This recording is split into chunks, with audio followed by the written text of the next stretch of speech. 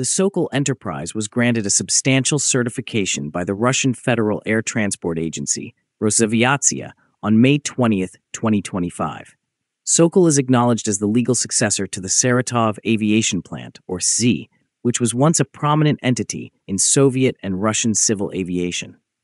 This production organization approval certificate grants Sokol the authority to produce critical components for the Yak-42D aircraft, a decision that has significant implications for the aircraft's maintenance and longevity.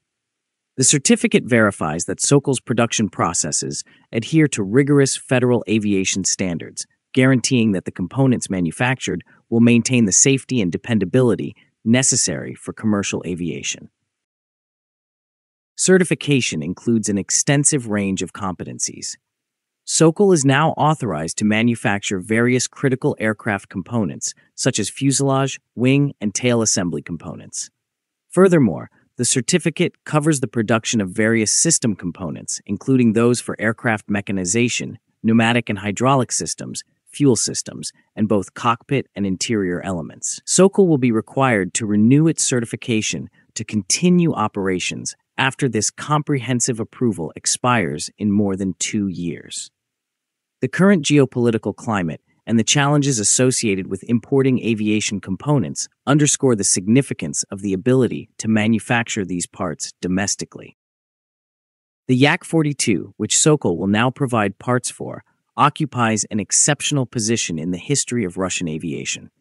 The Yakovlev Design Bureau developed the Yak-42 in the 1970s as a medium-range jet airliner that could accommodate up to 120 passengers.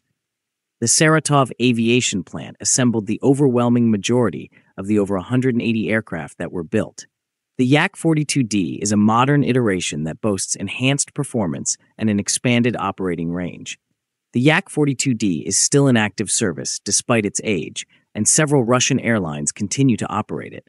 Rosaviatsiya, Izhavia, Arctica Airlines, and Rusjet are among the operators that operate 14 Yak-42Ds in commercial service as of mid-2025. It has been a journey of resilience and challenges for Sokol to reach this stage. In 1993, the organization was established with its main goal of manufacturing components for the Saratov Aviation Plant. SAID, which had been manufacturing and modifying Yak-42 aircraft since 1977, had a rich history. Nevertheless, the early 2000s saw a significant decrease in the number of aircraft orders, which ultimately resulted in the closure of SZ in 2012. Subsequently, the plant's extensive land was sold and redeveloped for residential and commercial purposes. The final Yak-42 left the assembly line in 2002, marking the conclusion of an epoch for the aviation industry in the Saratov region. Sokol was able to maintain its core competencies and continue to manufacture spare parts for the maintenance and repair of Yak-42s, despite the closure of the main facility, albeit on a much smaller scale. The company has preserved its ability to support the Yak-42 fleet by maintaining access to the technical documentation and production expertise that were inherited from the original Saratov facility. Today, Sokol is the main heir to SAZ's legacy, and it must maintain the operational lifespan of these aircraft.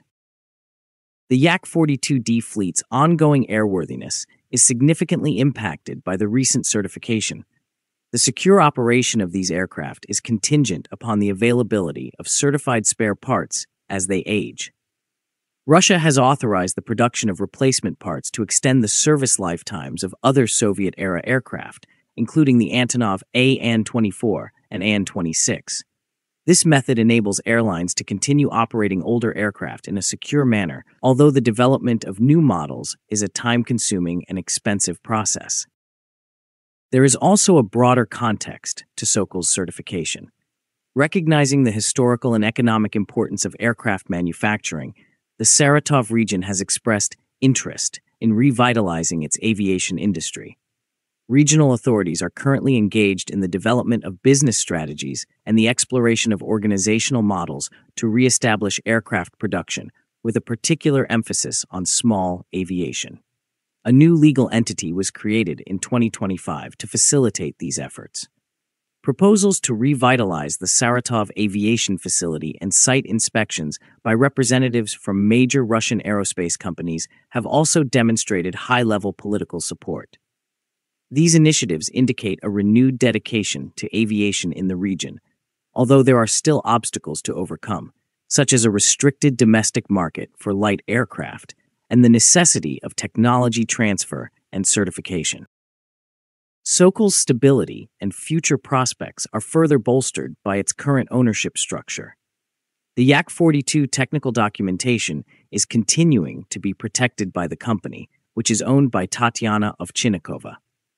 This guarantees that Sokol is well positioned to not only maintain the current fleet, but also to potentially broaden its involvement in Russian aviation manufacturing in the years to come.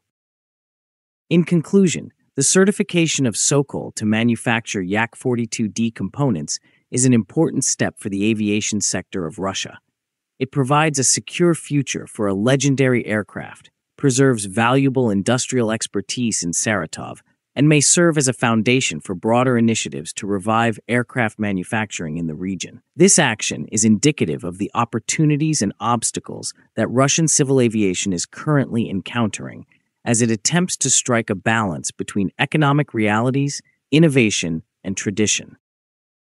Now, do you think these developments make Sokol a candidate for complete manufacture of Yak-42 aircraft if the need arises in the future? Let us know in the comments. Please feel free to like, share, and subscribe to our channel.